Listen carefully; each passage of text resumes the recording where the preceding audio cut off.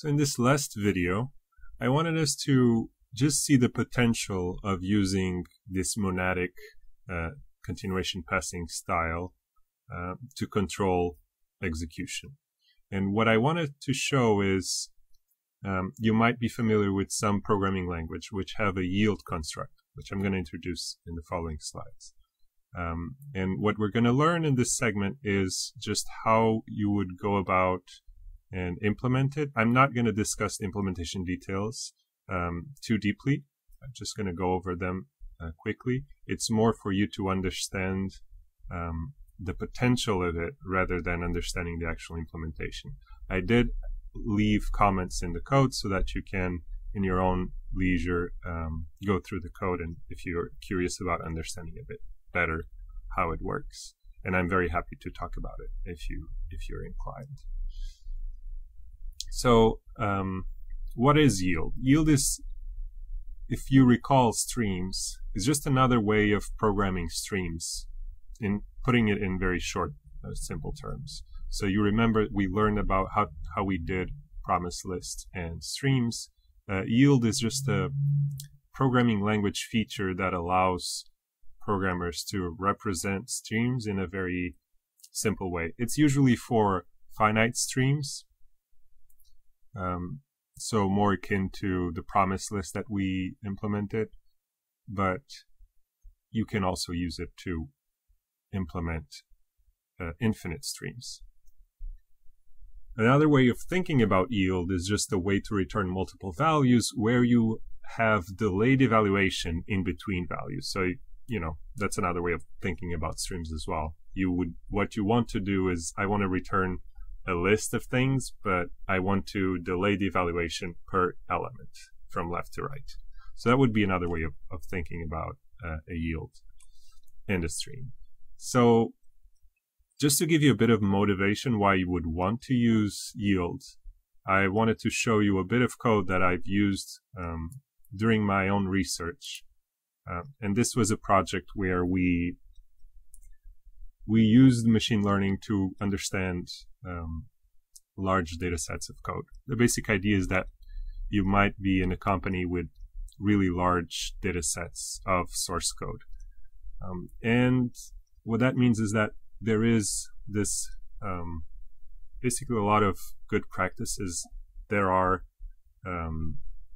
diluted in the code. It's not really written anywhere, but people who are used to writing that code, they follow certain practices, which means that there are certain patterns in their APIs that might not be in the documentation, but that arise from multiple people working on the same code, and they have some kind of understanding of it. So in this slide, what I wanted to show you is just a small excerpt and of code that we use to analyze such code. So the first stage of analyzing large repositories of source code is really to parse it.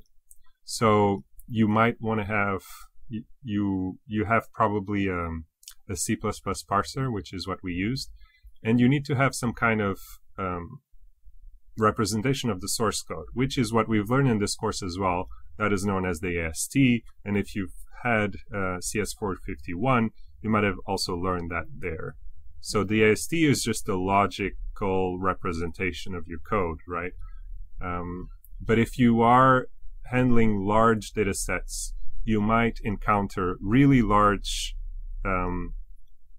source files. I'm talking about gigabytes of source code, which when is parsed and converted into this logical representation, it might explode into tens or hundreds or thousands of gigabytes of code. So that might become a problem. So generally, whenever you're handling large data sets, the basic principle is that you cannot hold everything in memory, and streams are essential. So if you do any kind of data science, the notion of stream programming is crucial. So how would you do that in Python? So this is a very simple code of real code that I've used in my own research, as I was saying. And what I'm doing is I'm iterating over the elements of an XML file.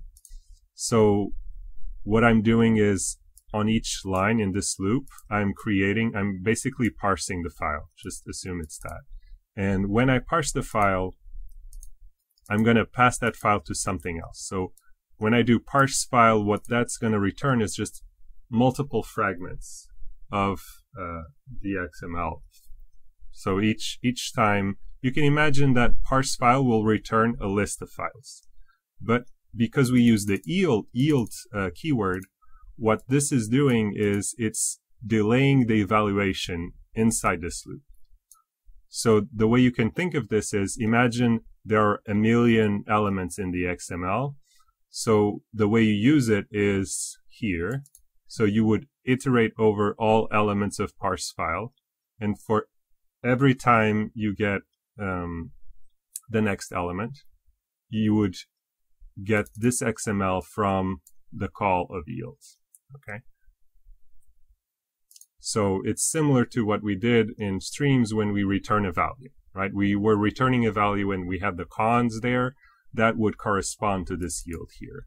So yield is just kind of, it's basically syntax to kind of hide away all this mechanism that we use directly with just function calls.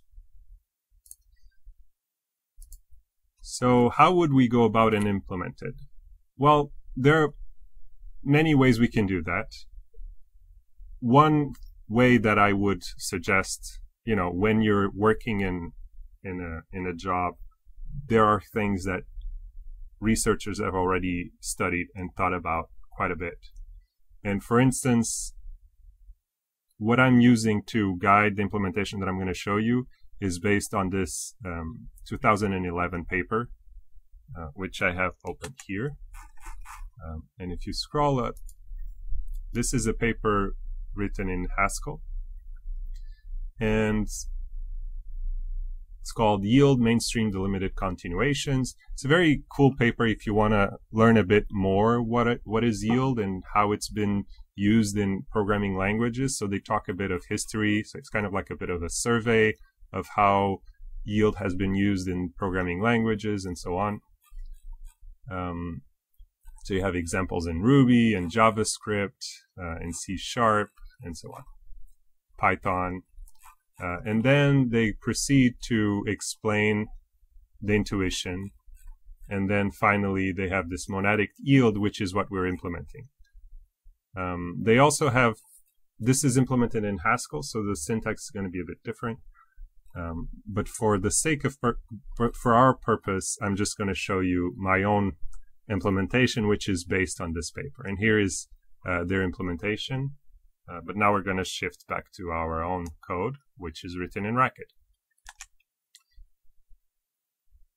So